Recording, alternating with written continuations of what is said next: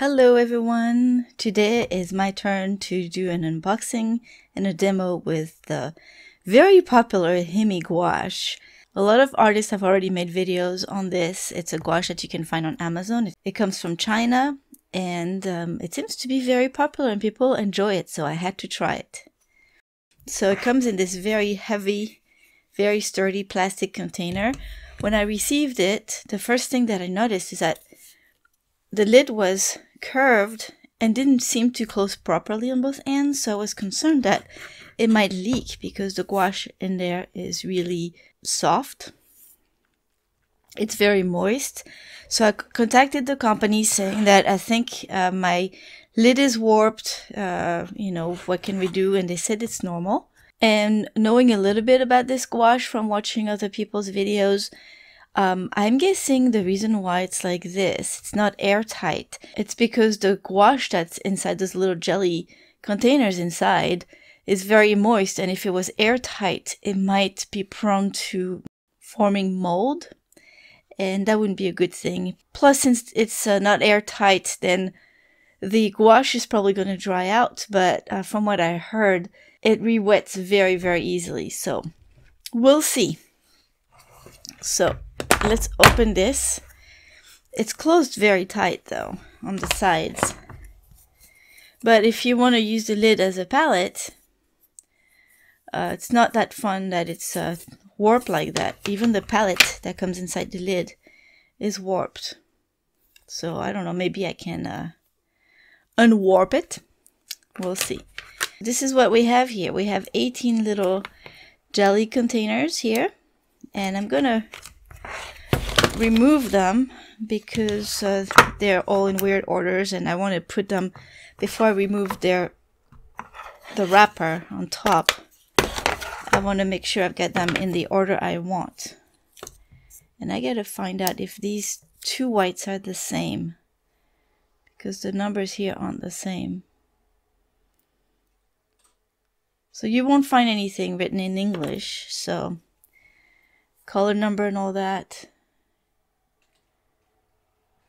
So I'm gonna go like this, I think. Let's see.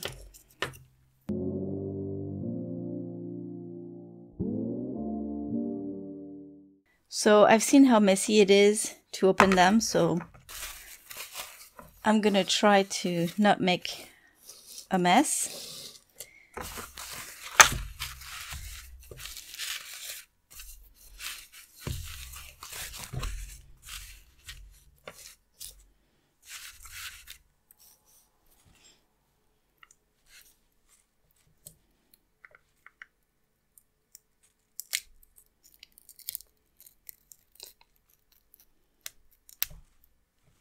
So you see how moist they are.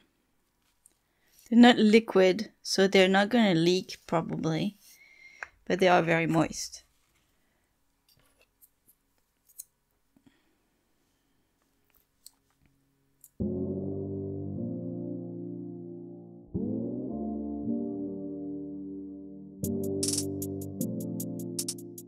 I also found a color chart on Amazon where it gave the name in English of all the colors and the difference between the two whites that are in there. Although the pigment numbers are the same, one is just white and the other one is titanium white. I'm guessing that the titanium white should be more opaque than the regular white, and you should be using the regular white for your mixes and using the titanium white for your highlights.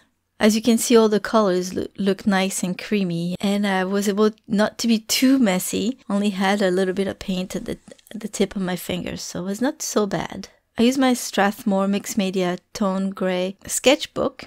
It's really thick paper. I think it's 180 pounds or something. And I wanted to do a study on that. So I wanted to see what the colors would look like on that gray paper. Also, the advantage of using a tone paper is that it helps you really see the opacity of the colors.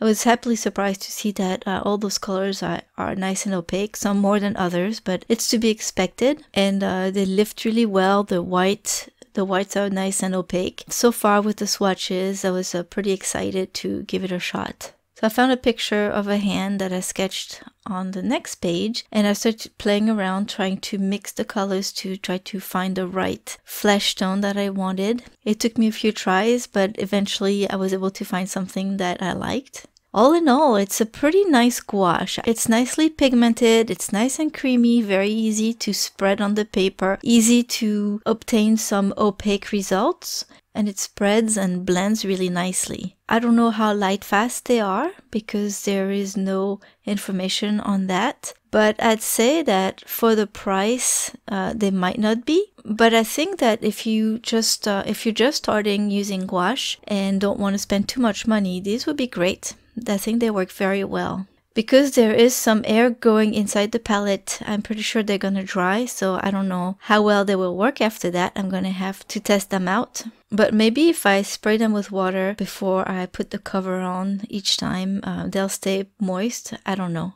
But there's a lot of it in one cup, so I'm guessing they're gonna stay moist for quite a while. Hopefully. Then again, it's winter and the dry heat from the electric heater might just dry them pretty fast. I'm not sure. We'll have to see.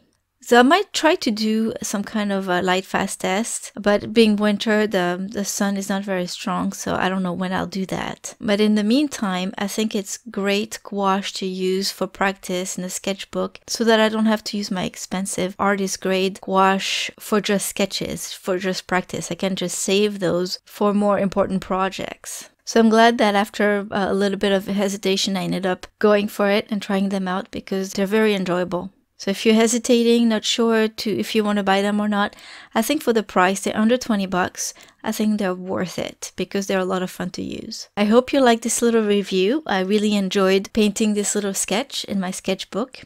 If you did like this video, please give it a like. And if you're new here, please consider subscribing to this channel. Thank you all for stopping by. Have a wonderful day. I'll see you soon with another video. Bye-bye.